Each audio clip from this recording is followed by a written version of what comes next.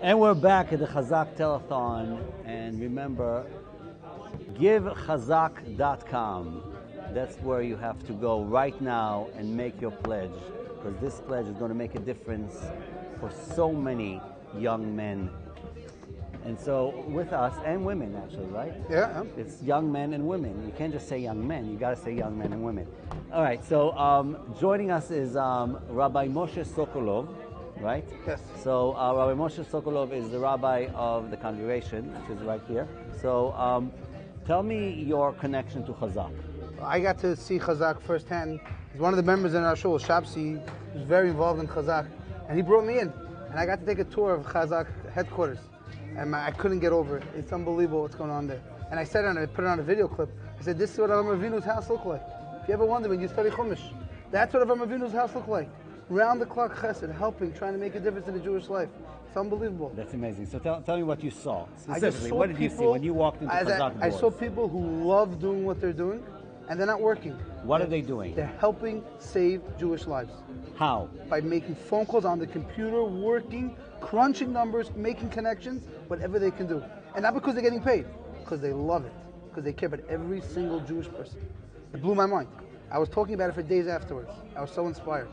Is there anybody that you know who made their way to Chazak, maybe was in a public school before or somewhere else, and walking through the doors of Chazak that you have followed or you know about their progress? See, my wife works in the public school, so Yes. I see what it's like for a kid to be in the public school. Okay, so what is it? That's great. It's That's scary. Great. My wife tells me she sees these kids, they don't mean to, they want to do the right thing, but it's so hard, it's such Right, an so environment. a Jewish kid, he comes in the morning, he goes into class with all these other kids. Mm-hmm. He's a Jewish kid, you know, maybe his parents practice, they go on Yom Kippur, they go to shul, and maybe they do something for Pesach. Right. And he feels that there's something Jewish, you know. On Christmas, he doesn't have a Christmas tree at home. You know, he goes to the Chinese. So, but then he walks in and he sees all these kids, right? Your wife is in school and she sees. What does she see? What happens? She sees accidentally they'll eat things that are not kosher. And they'll do things and they have no idea what they're doing. They're not connected to Judaism. And then you see what Chazak is doing. And they're saving future generations. Is the most important work we could be doing right now. Right before the Yom Tov of Shulas, when it's all about the Torah. These people don't see it. We got to bring it to them. Show them what they're missing. And they want it. They want it. They just don't know about it. It's the best kept secret for them. We got to hit every single Jew that we can and make a difference. And all it is money. Rabbi Gladstein said so beautifully last night. In the Holocaust, we couldn't save them with money. But today, we could save them with money. Right. Let's use our money wisely and save every possible neshama. And Chazak wants to. They just need our help. Right. I came here to give a check. That's why I came tonight. To give a donation on my behalf, my money, so I can help Chazak continue doing their great work. Right. That's very interesting that you said that about the Holocaust with money, because there's a very famous, also Oscar Schindler, obviously, but there's also others who basically bought Jews with money, and they were even during the Holocaust, they were able to save Jews with money. And today, it's not just saving the physical; it's saving something that's eternal, saving the neshama forever, and we can do which is so much more important than, you know.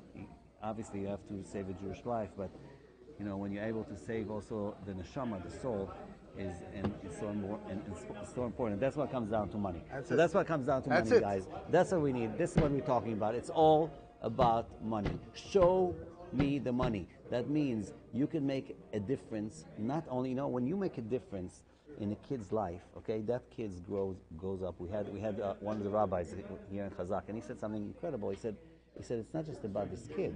This kid gets married and he has kids, and you save an entire generation down the line. You save thousands of more. You save one, you save thousands, and this is what this money is about. It's the biggest investment you can ever make. This is what we can do. If we want Mashiach to come, we got to make sure all those neshamas are back. That's what Hashem wants. This is what we can do. It's our job, it's our duty, it's our responsibility. Let's help Chazak do the great work that they're doing. Let's make it a little easier for them. Let's give them the resources they need so they can do the great work that only they can do. Thank you so much, Rabbi Sokoloff. Thank you for coming by. Thank you. And once again, guys, remember, how do you donate? What do you need to do? Very simple. Go on your phone. Givechazak.com. Click that donate button and make a pledge that's going to last a lifetime, not just in this world, but in the next as well.